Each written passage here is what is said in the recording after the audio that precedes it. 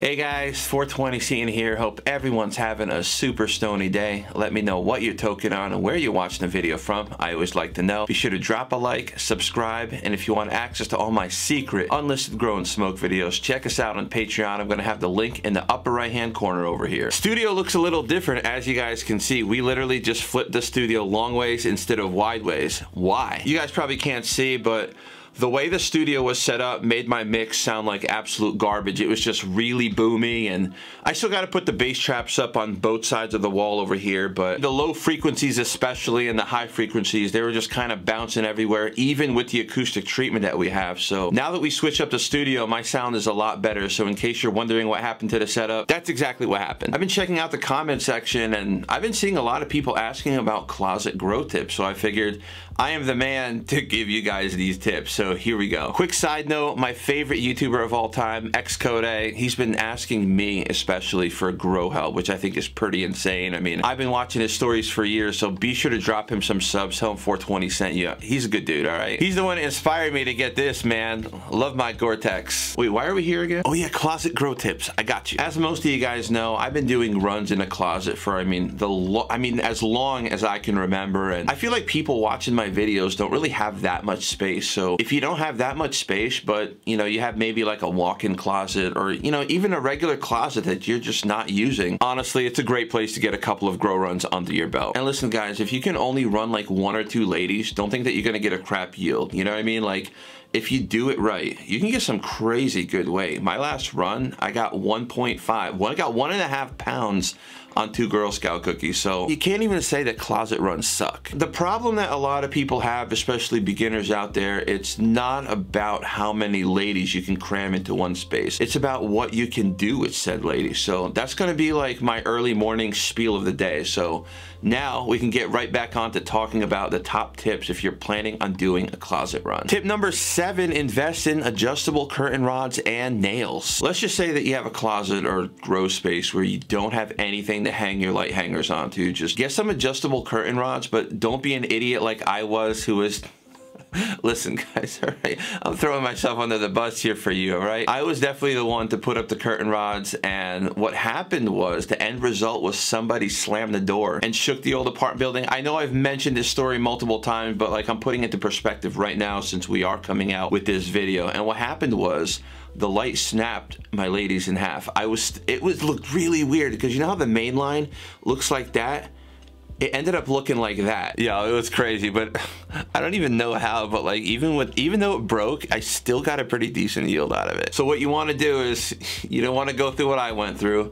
Make sure to hammer in some nails right below where you're going to have the curtain rod sitting on, but make sure to take measurements and don't just eyeball it, or your curtain rod is gonna end up looking crooked like this or like this. The point is, it's not gonna be straight, bro. Tip number 6, prep your closet from bugs. I promise you, you can look everywhere on the internet. You will not find this tip anywhere but here. This especially works if you're in carpet, and what I recommend you guys doing is, before you start setting up your closet, sprinkle some cinnamon and rosemary all over the floor. Like how I did that? I don't know. Bugs will absolutely hate it. They hate cinnamon, they hate rosemary. Sprinkle them bitches on there. You can sprinkle it as a top dress, but you can also do it on your closet floor as like a first line of defense. And I don't know what it is about bugs, but they absolutely hate rosemary, and especially cinnamon. Tip number 5, get pot elevators. This isn't for people only doing closet runs. This is the one tip where it kind of goes for everybody. Don't let your containers sit in drain trays, please. I shouldn't have to even say it. That way you don't have a whole bunch of stagnant water just sitting. And don't be the guy that's gonna be like, man, it's just gonna soak up, it's gonna dry up. Honestly, that's bullshit logic. Spend the extra couple of bucks and just get some pot elevators and minimize the risk of running in anaerobic conditions. Tip number 4, measure everything you can. This is especially big if you're doing a closet run, because you don't wanna get a light or even a piece of equipment that you're not gonna be able to fit in your closet. That kind of defeats the whole purpose of it, right? So before you go out and you buy your next light, make sure to take measurements of your closet and make sure it's actually gonna fit in there. Like for me, I have a whole bunch of bar style lights that I can use, but I can't use it. It's just not gonna fit into my closet. So what I do is I still use my ES300. RIP Green Sunshine Company, miss you guys. The reason I use that ES300 is because it fits absolutely perfectly in my closet. So don't be trying to go out and buy like a Scorpion 650R when you only have like 2 feet by 3 feet to work with. That didn't even make sense, bro. Tip number 3, prepare for contingencies on lights out period. I would most likely assume that wherever your closet is gonna be, you could potentially get light leaks. I mean, you live there, right? So you're gonna have to prepare yourself here. You can set everything up the way I do, where my lights go on at 6 a.m. and they go off at midnight. You also, I know this is gonna be like a tip most people won't tell you, but trust me, I've tried it.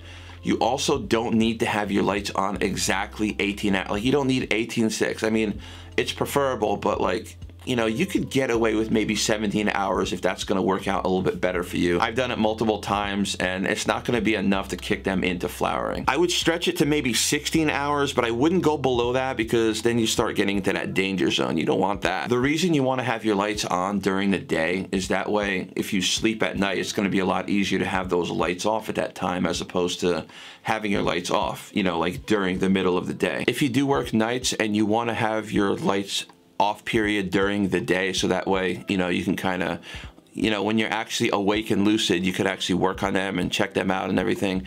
You can get away with having the doors shut for a couple of hours. Like, I know it's not gonna be good for the air circulation part, which we're gonna get into a little bit later on, but you can get away with it for a couple of hours. It's not gonna kill you. But of course, make sure your humidity level isn't through the roof though. You gotta make sure to check on that. Tip number 2, I literally just mentioned it, and that is air circulation. Of course, I can't show you my setup right now just because of YouTube being what they are. Of course, you Patreon members, you already know what my setup is and all the videos that I've shared with you guys, but what you can do is you can keep your closet door cracked open, maybe even like a foot, and what you want to do is have an oscillating fan at the lowest setting, just giving your ladies a gentle breeze. Listen guys, you want a gentle breeze, look at your leaves, make sure even if they're moving like this every once in a while, like every time it turns, you're fine. You don't need no hurricane going on up in there, bro. Honestly, that's all you really need to do. This doesn't have to be complicated. Horticulture is not complicated. People make it complicated. It's not like with a tent where, you know, you have to have them in different directions and you're dealing with monkey fans sliding down the poles or anything like that. So just make sure you have an oscillating fan pushing some air into your closet. What would also make it a little bit better is if you have a carbon filter that's on maybe like a medium setting. Like I had mine on 6. I've had it on for, I think maybe since maybe like the 5th week of veg or something like that. So what that's gonna do is you have your oscillating fan, and that's at the bottom half of your closet, and then it's gonna pull that air up from the carbon filter, and you're essentially always gonna be recycling your air that way. That's what I do, and my ladies are praying right now. Also guys, don't freak out because you can't see my setup right now. I have a bean to harvest video coming out. I've been documenting it since the very beginning, and you guys are gonna see everything that you want, and I will have video footage of my entire setup. Promise you, you're not gonna miss a damn thing. You're gonna see all that good stuff, so just relax, it's coming. Tip number 1, trellis alternative. People are probably not gonna mention this, but obviously in a closet, it's gonna be really hard to have a trellis net, and I'm not really a fan of them anyway because they're just a pain in the ass to remove at the end of flowering with all the weaving it's going on in there. You pull it up and you rip everything. Oh, it's terrible. Don't do it. What you can do is, if you're worried about your flowers being too heavy and branches breaking, just keep giving them silica from middle of veg until the end of flowering, so that way you don't really have to worry about broken branches or anything like that. It's just easier than a trellis net. I like to call it my invisible trellis net. So hopefully you guys enjoyed these closet tips, and if I might have left something out, totally drop it in the comment section below. Everything I tell you guys is all based on experience. It's not like, you know, I went on forums and I'm like, oh yeah, I'm gonna just talk about this just for the sake of making a video. That's not the case. You know, I enjoy doing this. I've been doing this for 11 years nonstop without any real kind of break. Maybe I had like a month off, you know, after the last run, but other than that, man, like I've just been doing this. I just love it. Also, on a real note here, me not showing my stuff as much as a lot of other creators has nothing to do with my ability to grow. I promise you that. That's why we're coming out with the bean to harvest video, because I feel like we haven't really done anything like that. Like, I know we did grow vlogs last summer and even our first year on the channel, but like at the end of the day, it's still a business, you know what I mean? And I still have to play by the rules, so that is what it is. That's why we have a Patreon community, so you guys can see everything that we got going on and share a whole bunch of tips and my methods and everything like that. Smoke sesh live streams. It's always a good time. Heck, guys like Cali Green actually emailed me maybe 3 weeks ago. I showed him my setup and everything I got going on, and even the CLTV gang, shout out to Rob and Trey. Love you guys. You guys are the best. I know I haven't hit you guys up in a bit, but I'm still thinking about y'all. They've all told me that, you know, I know what I'm doing, and that's honestly, that's good enough. enough for me. That is good enough for me. Haters are gonna hate, but at the end of the day, I'm just gonna keep doing what I love. 420 scene PSA of the day. Don't let anybody tell you what you can and can't do. And if that's the case, you know what? Fuck them. Keep doing what you do and enjoy what you do. So that's gonna wrap up today's video. But before we close out today's video, I wanna thank everyone on screen who's been supporting us on Patreon. I really appreciate the love and support. Be sure to smash that like button. Subscribe if you're not already subscribed. Also, super important right here, turn on that post notification bell. You know that notification bell? I want everybody to click that, like literally right now. Right freaking now, bruh. That way you guys don't miss out on any future video. Why would you want to miss out on any 420 scene future videos? Like, that's a crime in itself, bro. You know what I'm saying? But anyway, I hope everybody has a great rest of their day. I'll catch you guys in the next one. And as always, stay safe. Peace.